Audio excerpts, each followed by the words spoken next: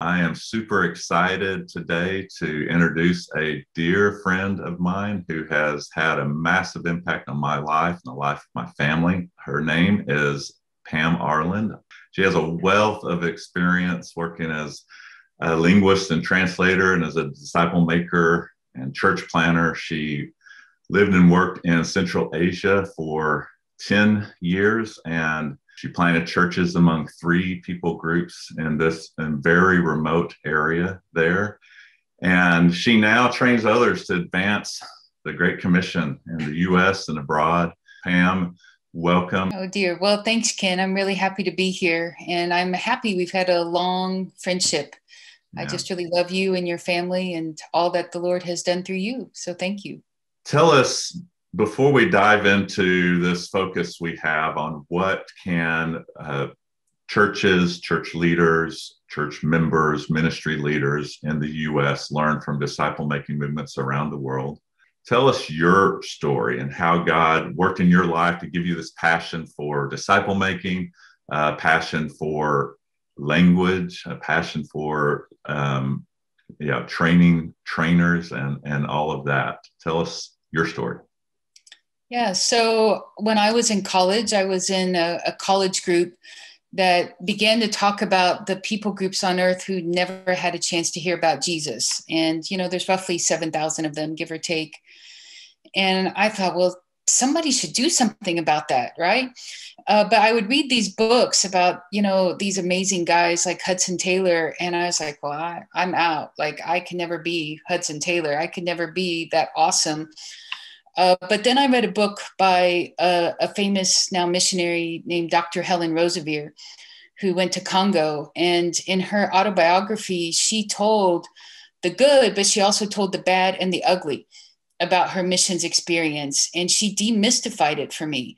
She made me realize that missionaries, disciple makers aren't superheroes. They're not just like, wearing their little superhero cape, but that they're regular human beings who mess up and make mistakes. And God's graciousness is powerful enough to make an amazing difference anyway.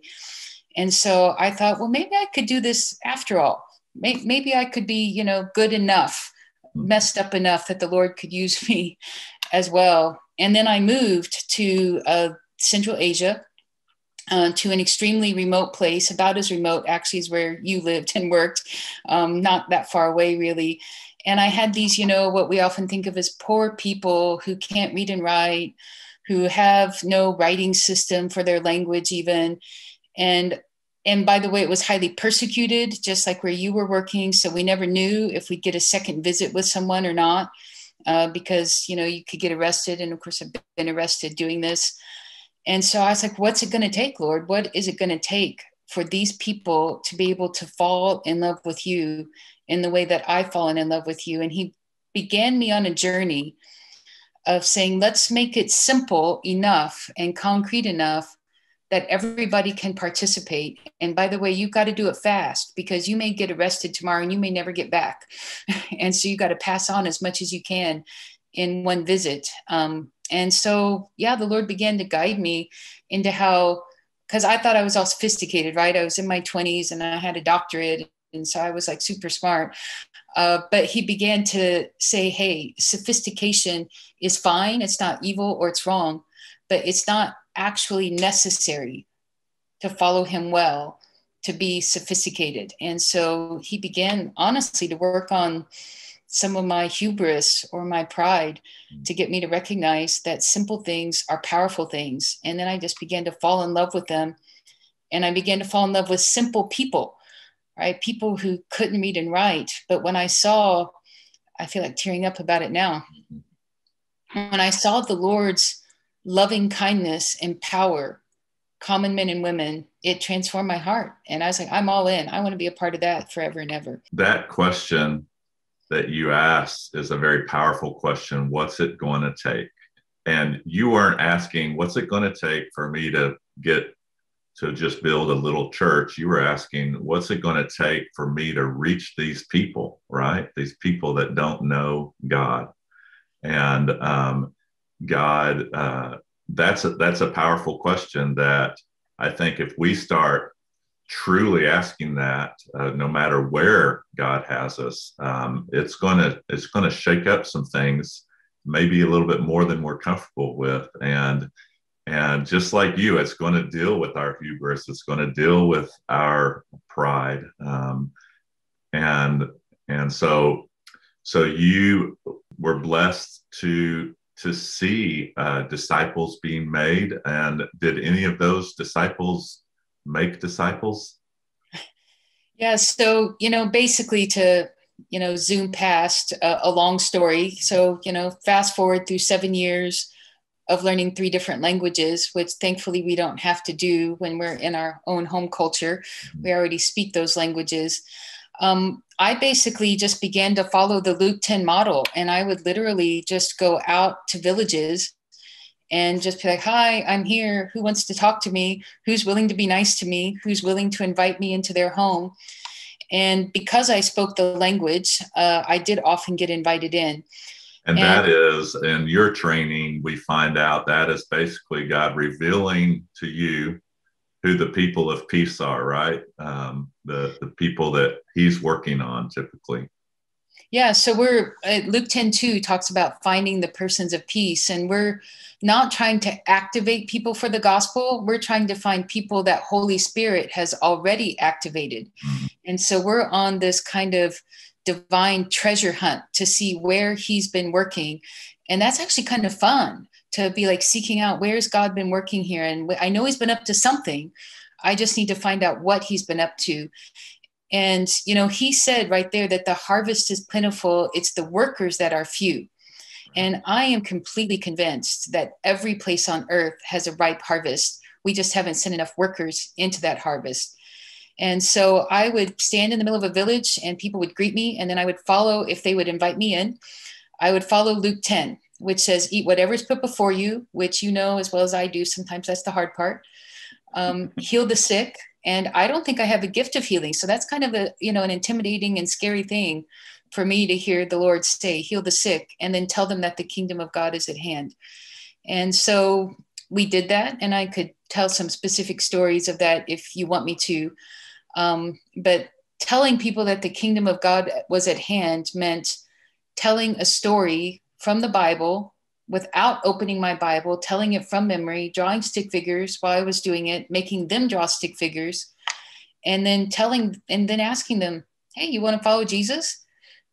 When they didn't know a lot, there was a lot that they didn't know, right? But if they were sensing the love of the Holy Spirit, if they were sensing the love of Jesus towards them, calling them in, knocking on their door, to use biblical terminology, I didn't want to say, sorry, there's still too much you don't know. You're too dumb. You can't come in yet. Right? So after one story, if they sensed the goodness of the Lord, I was basically like, come on in, because Jesus is knocking on your door. You open that door. Let's start this journey together. Yeah. That's right. And I'm not asking them to, finish their seminary degree or something. I'm only asking them to start a journey. Yeah. He's giving the invitation, and I'm just saying it's okay to open that door. Let's go on this journey together. And the way you're doing that too, when you're sharing that story and you're having them basically practice sharing the story. Sometimes I know in my experience, I've had people who haven't yet made any kind of decision to follow Jesus.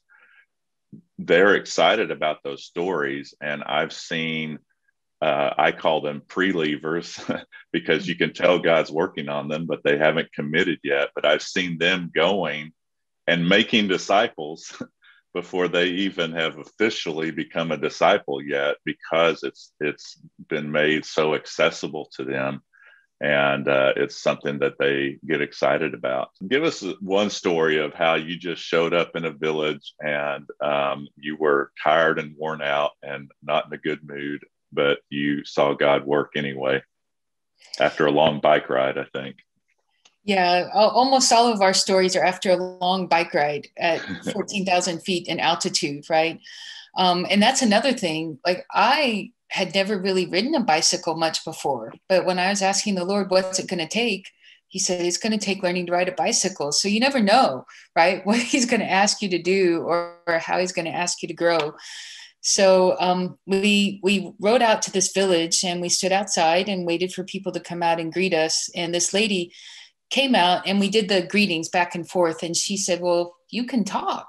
And I was like, yeah, we can talk, which means I could speak her language, right? So she invited me into her home because she thought, you're weird. How is it that you're like a foreigner who can speak my language? I'm so interested in what you might have to say, right? So we went in and we ate her food, right? Luke 10, here we are back at that Luke 10, eat whatever's put before you. And her food was not good. But anyway, we ate her food. And then I said, are you sick? Can we pray for you? And she said that her knees hurt.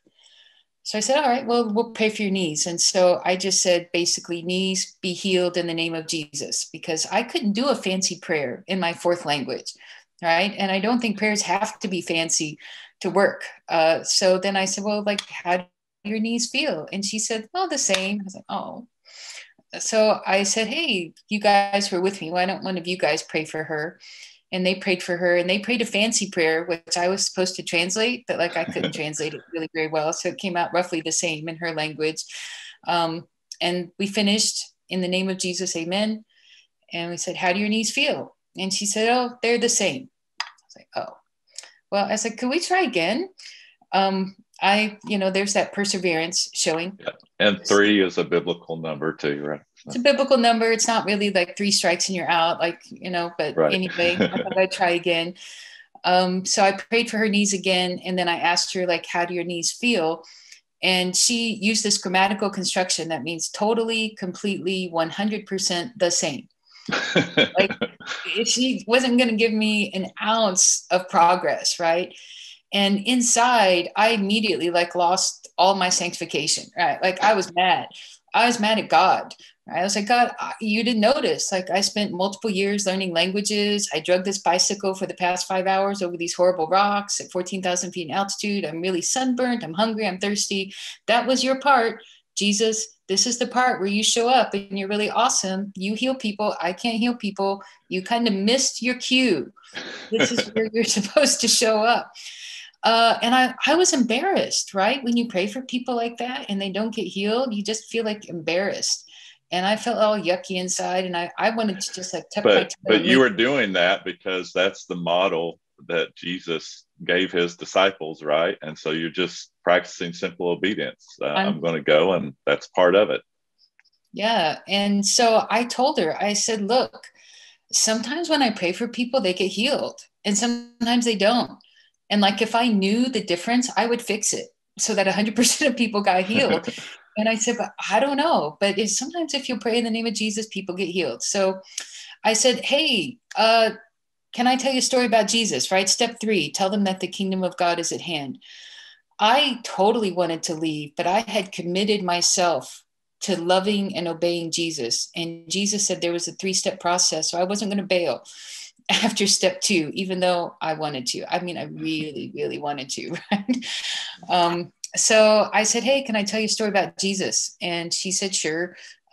Maybe she's just being polite. She probably is just being polite. So I got out my paper, started drawing my little stick figures. I think I was telling the story of Zacchaeus that day because it's often my lead story that I tell.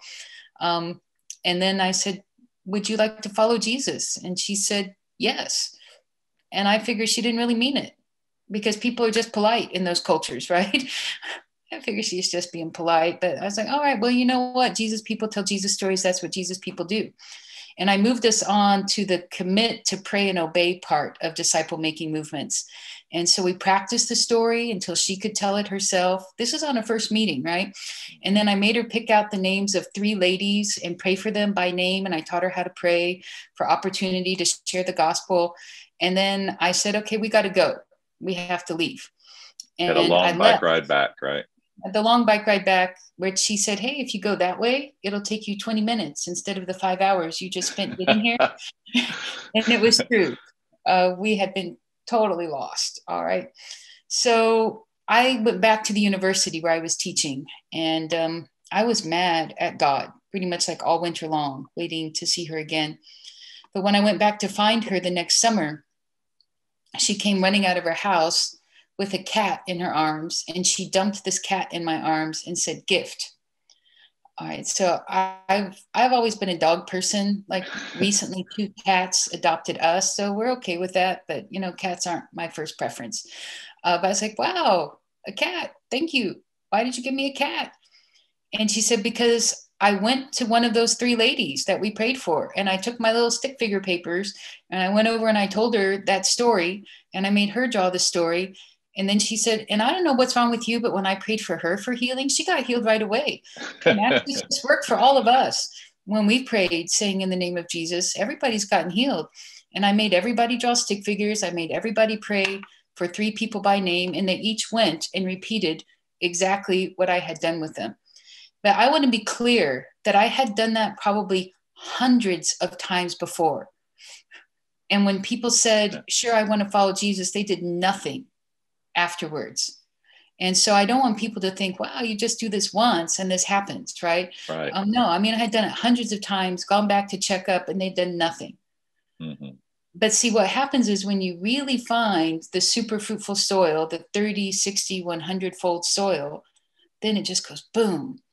It just expands through a population. But it took me hundreds of times of hitting my head against the same wall. So if people are a lot, say, okay, I'm gonna step out in faith and try to find a person of peace and make disciples, and they go and they think they found someone, they try and it doesn't work, that doesn't mean they should stop, right?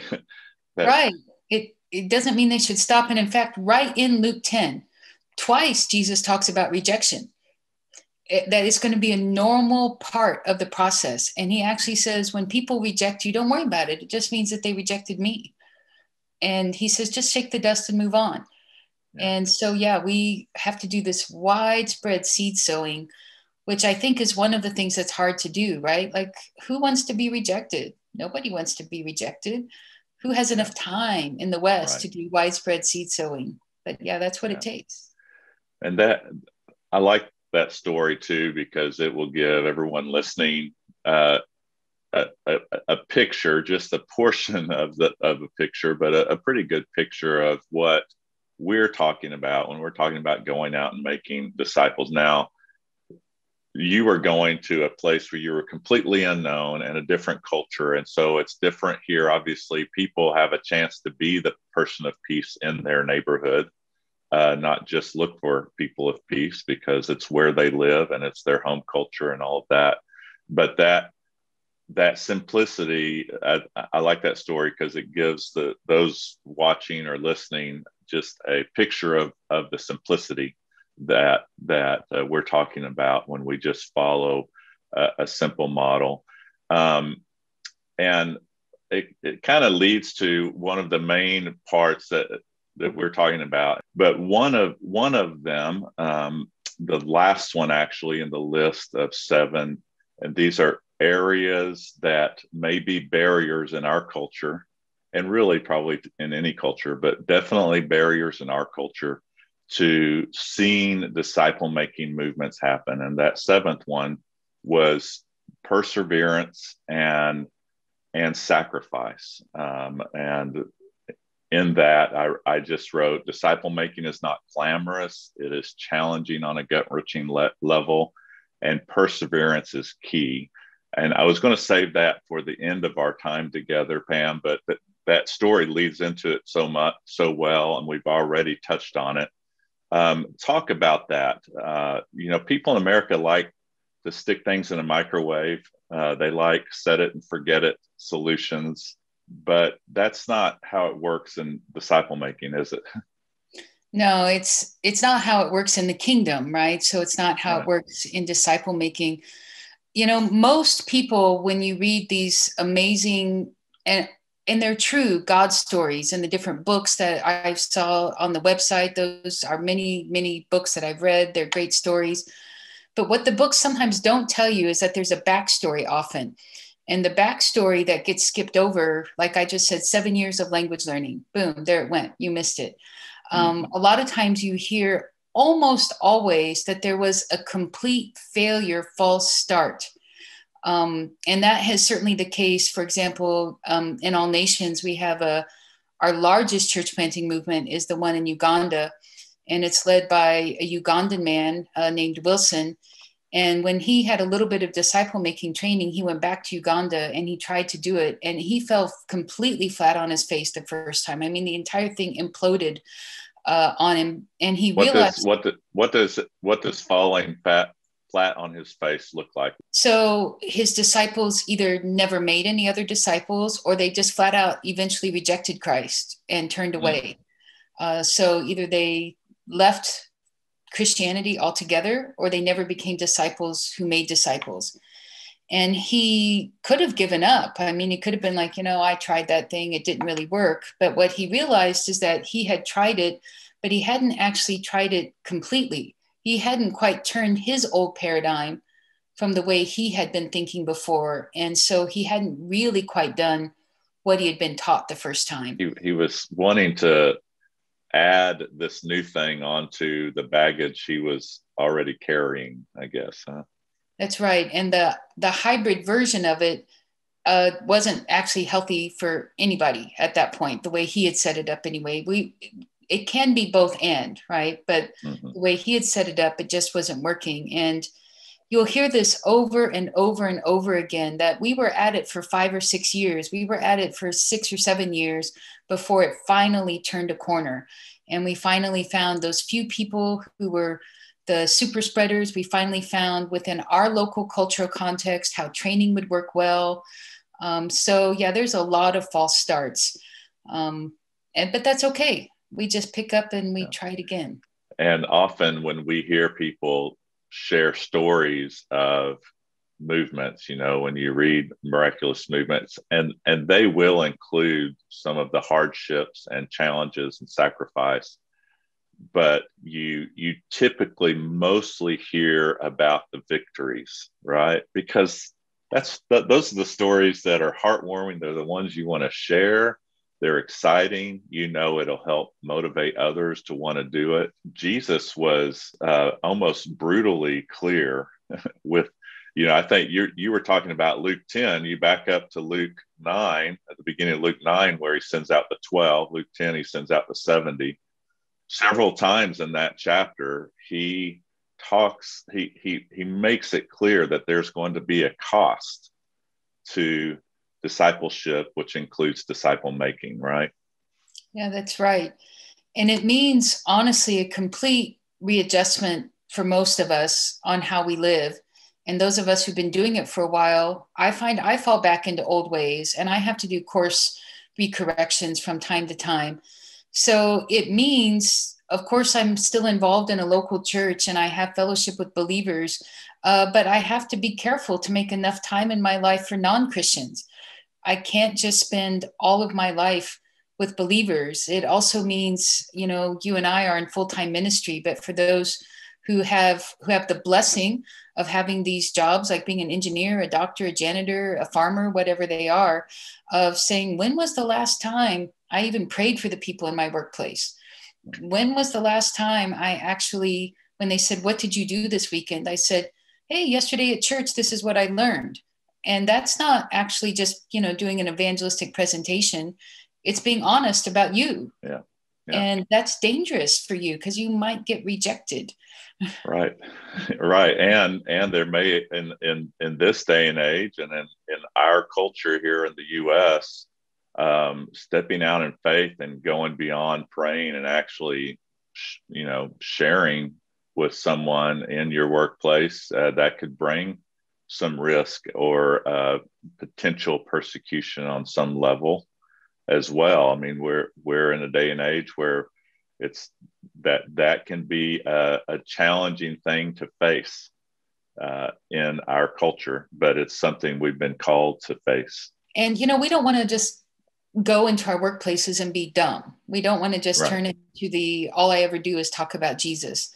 But there are, if I could say it this way without sounding trite, there are whimsical ways, lighthearted ways, natural ways actually to talk about Jesus other than just a straight up, textbook evangelistic presentation.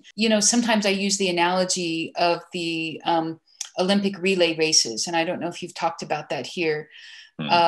But in the Olympic relay races, the American team usually fails. And the reason they fail is because they drop the baton in those events where you pass a baton from one person to another. And the reason they do that is because they put together the 4 fastest runners. We normally only run the last leg of that race. And the last leg of that race, people receive the baton, right? But they never pass it on. And Right. so what we've done in most of Christianity, not even just American Christianity, all right, but pretty much globally, is we've been good receivers, but passing on the baton is a different skill set. And if we don't practice it, if we don't teach it, people will not be able to do it. Why should we expect them to be able to do it? But it's also not a complicated thing. Too often we make it complicated or don't teach it at all. You said a word that can mean a lot of different things, but this idea of practice. How do you practice disciple making other than just doing it? Are there some things you can practice even ahead of time? Yeah, absolutely. The basics to practice ahead of time are the stories from the Bible, and be able to have them come out of your mouth in a way that's natural. You don't have to have them exactly word for word. Make sure they're accurate. Don't just make up stuff or just add stuff that's not there, but tell it in a way, in your own words, but in an accurate way, and make sure you practice that. A great way to do that is to have a storytelling buddy, to get together once a week with somebody and practice those stories back and forth. You don't even have to get together. I've known people, during these lockdowns that are just doing it through Zoom or through even just messaging apps, sending a video of themselves telling the story. Tell it to the mirror that you're looking at in the morning, so you can practice those things. And then the other good thing, we talk about how in movements, the best way to learn is not sitting in a classroom, but it's to come alongside someone who's an older brother or sister in the faith, a mentor, a disciple, a coach. We often call them a coach. And they say, come with me as I do this. I've done this before. I know how to do this. You don't even have to do anything except come with me. Don't worry, I'm not even going to make you talk this first time. Okay, like the next time I might. But this Right. first time, just come with me and you'll see it's not horrible. It's not scary. It's not hard. So spending a lot of time showing people how to do things. And then we use the acronym SAVE, right? Then Right. assisting as you do it, view, watching them do it, and then exit. They can do it on their own. So SAVE, show, assist, view, exit. Yeah. And I think instead of the full acronym SAVE, and I know there's a lot of ministry leaders and a lot of church leaders that are a part of the discipleship.org collective. And a lot of times we're snakes. We're just showing, right? And we're not doing the full SAVE acronym, which is show, and then you assist them. You're still kind of part of leading it, but then you just view it. And afterwards, you can talk to them about, how it went or whatever. But then the big thing that we really struggle with is trusting the Holy Spirit enough to do the exit and let them equip, empower, and then release them into doing it themselves. But that's so powerful, that modeling. The best way to become a disciple maker is to go and hang out with someone who makes disciples, right? And experiencing that with them. And I think one of the powerful experiences, if there is a short-term trip that can connect you and let you see a disciple making movement, it can be very powerful because you should simply walk around and you see them doing that. And of course, that's in a safe place for you because you're out of your culture and that kind of thing. But to walk with a disciple maker and experience it, which is what Jesus did, right? They were walking around with him. And then at some point, way before we would have thought they would be qualified or prepared, he sent them out and to do what he'd been doing. Right. And he sent them out, and they sometimes failed quite miserably after he sent them out, right? Sometimes Right. they just, in their own hearts, even got broken in their deep, deep failures. And so Jesus is willing to take a chance on immature disciples. Mm-hmm. And he is so gracious that when we make honest mistakes, I think he's like, okay, I will help you fix this thing that you just messed up. Very rarely have I seen, young leaders or baby believers make mistakes that are just life ending or Right. movement ending. Typically, they're just, oh, yeah, I messed that up. And you're like, that's okay. You learned. And your heart Right. is towards him. Your heart is still soft. So that's okay. The ones we need to worry about are the ones who are not living in obedience and their hearts are hard. Right? People who make honest mistakes with a soft heart, man, that's actually just beautiful. That's just growing in the Lord. Finish your story about Wilson. So he fell flat on his face. He struggled, but that didn't stop him, right? That's right. So Wilson was hungry for something different to happen in his environment. And he knew where the hungriest people were, so to speak, for the gospel, and it was the ghettos, and that's what they call it in Kampala, so not using a derogatory term, but it was where the poor people are. And he is a man with a master's degree who worked at a bank. All right, so this is not actually a normal environment. That's not his comfort zone, right? That is not his comfort zone at all. And he would go into the ghetto, and he would do discovery Bible study where he would share the stories of Jesus with people who sometimes were actually still drunk or still high. And he thought, oh, this is probably never going to work, but he's going to do the process. And most of his core leadership team now, he basically has about 11 or 12 people that are his core leadership team. Almost all of them came from the poorest of the poor backgrounds, have almost no education, were probably addicted to drugs. And their hearts are so on fire because they know the transformation of Jesus in their lives. And because the tools are simple enough, they've been able to take those tools to the next people and the next people, to where they have, last I heard, they have planted over 3,000 churches, entirely by Africans planting those churches. Many of them are prostitutes, actually ex-prostitutes now. That's the way that works. Right. And all sorts of different backgrounds. But they've even gone into other countries that I are so high security, I can't mention them here on this call because I'm not sure where it's going to go. But in one of the most closed countries on earth, they were able to disciple people just through an app that's like WhatsApp or Signal. We use Signal, and you can send voicemails and text messages, and they disciple people entirely through this app. And we're able to lead about 90 Muslims to the Lord by discipling Africans through this app using simple methods. And when you say 3,000, I know, I want to make sure everyone knows that doesn't mean Wilson planted 3,000 churches, right? There's generations that have multiplied. That's right. And I honestly don't know how many generations they must be out to by now. I haven't seen their latest maps, but certainly different branches for up to 15 generations. But I should also specify that these churches are small, right? I mean, I think you've already talked to Justin Long. You know that the average size of these kinds of churches is about 17 people. And so I don't want people to get a false impression that each one of these are like 1,000 people or 5,000 people or even 150 people. Some of them are bigger, but like big ones, would maybe be in the 30s. Almost none of them have paid professional staff.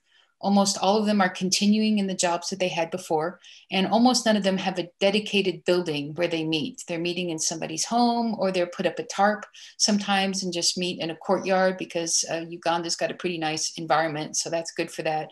I think it's usually good to have some sort of shelter in most places in North America.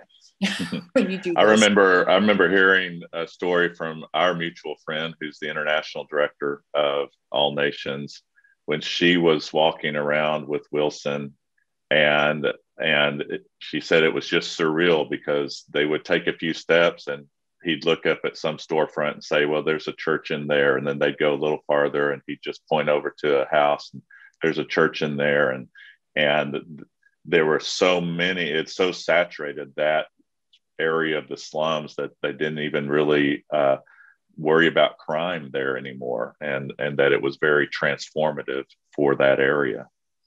Yeah, that's right. Where there were believers now in the slums, it was a completely different environment. And actually, the same thing had happened in our church planting movement that's in Zimbabwe.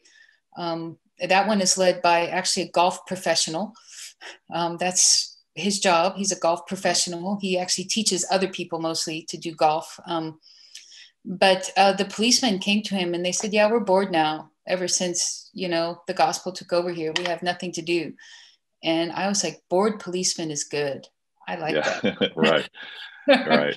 Yeah. So I know that because of your passion for seeing multiplying movements, that leads you primarily in your training to talk about simple churches that are small and can multiply easily.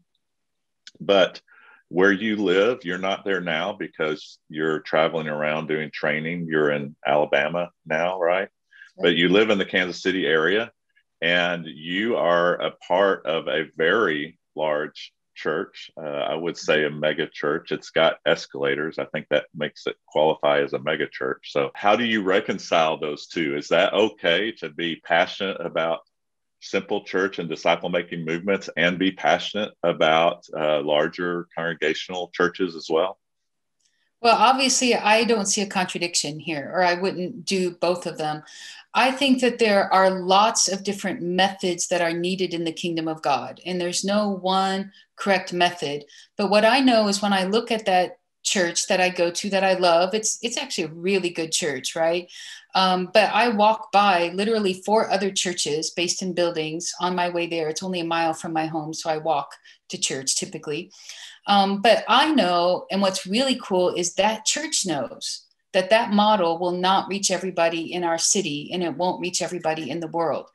And so while they say our model is good for a lot of people, it's not the right model for everybody. And so that church itself is comfortable operating with multiple modalities, if you want to use a more technical sounding term, or different ways of doing life. Right. So, if we're reaching Somalis in our city, then we're probably going to need to have a different kind of church for the Somalis. If we're reaching even maybe poorer people in our city, in different parts of the city, although we're not from a wealthy part anyway, we're going to need different models. And one of the things that I love about the pastor of that church is he used to say, if you bring your friends to church here on Sunday morning because you need me to lead them to Christ, then what you're saying is you are a bad pastor and you have not done your job. He said, because my job is to equip the saints for works of service, Ephesians 4. And he's like, it's my job to teach you how to lead your friends to the Lord. And if you come here and tell me to do that, then I have failed in my job. And he would declare that from the pulpit over and over again. He said, of course, I want you to bring your friends here. He said, but I also want you to have friends that are so unusual, different from us, that you recognize that this way of having church is not the best way for them. And Wow. when you realize that, we're going to work with you to help you to start a new church, not because there's anything wrong with this church, but because everything is right with this church. And so that's what I think that it's a really healthy approach to having multiple models. So basically, church leaders, they don't need to be afraid of people in their congregations who maybe are getting excited about disciple making or even disciple making movements, right? It's a good thing to have people in your church excited about that. Yeah, it's good to be excited. And as far as I know, the few churches in North America that have really embraced this, not only have they ended up planting more churches in their pockets around their own city, but their original building-based church also grew and experienced numerical growth, because some of the people that their congregants led to the Lord were like, no, I like that thing, that big building thing you go to on Sunday mornings. I want to be a part of that. And you're like, well, that's great. That's an available option. But if that's not for you, we have others. And if you're a part of it, that doesn't mean that's the only thing you can be doing. I mean, you can enjoy that celebration on Sundays, and you can still be making disciples and maybe even planting churches, right, along the way. Yeah, because you're not planting a church because you're a cranky Christian or you think there's something wrong with your church. You're planting another church because your church loves the expansion of the kingdom and releases you to do that. So you're not saying, oh, don't go there. That's no good. You're like, I love that place, but that may not be the best place for you. Let's figure out the best place for you. If it's there, we'll go there because I go there. So come on. But if not, we'll start another place.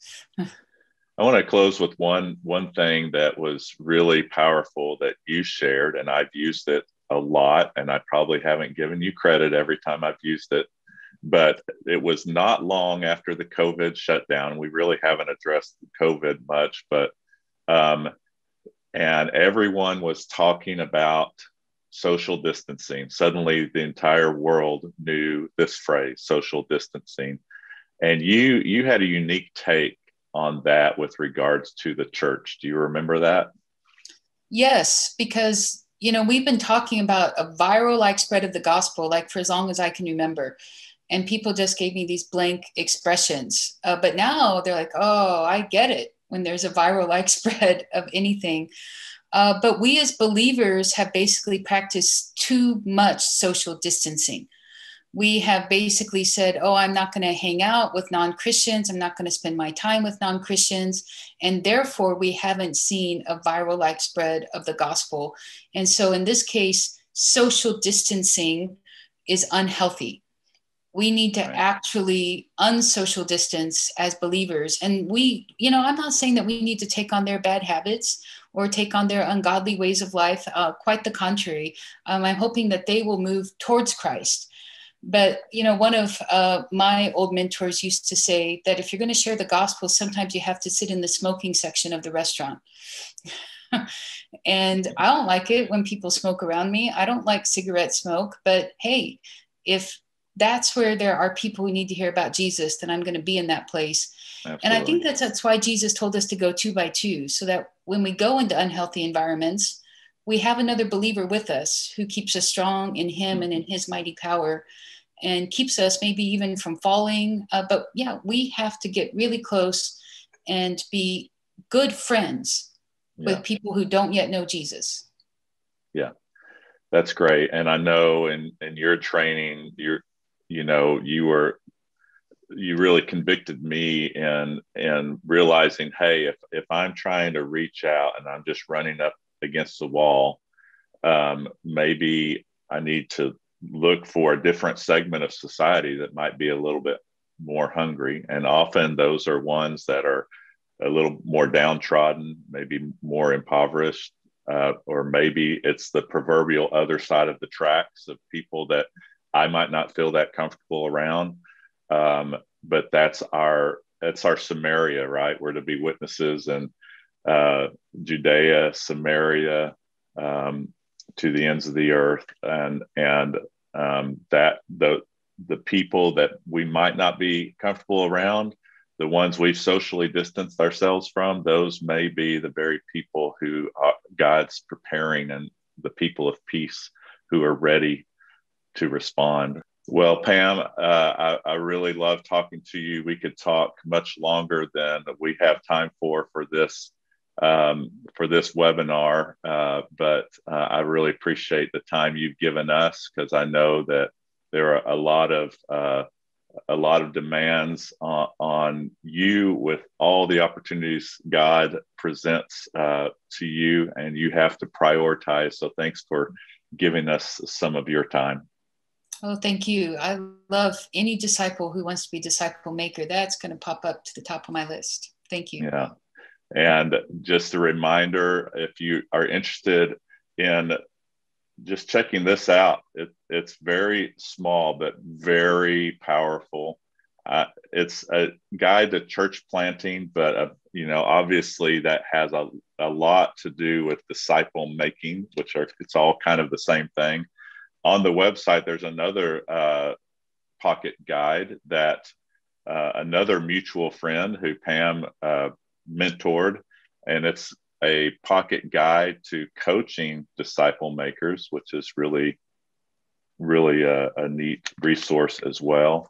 Check that out. A lot of other resources, and any any church leader who might be interested in any of the trainings that they offer, I would strongly encourage you to check them out, because every training I've been a part of that All Nations puts on, whether it's Pam or some of the other trainers, it's very, very powerful. And so want you to check that out. Thanks again, Pam. We love you. And when I say we, I'm thinking of my family. My family loves you dearly, and wish we could be with you more, but that's why we have eternity, right? We're not losing any time together. So. Amen. That's right. Thank you, brother. All right. God bless.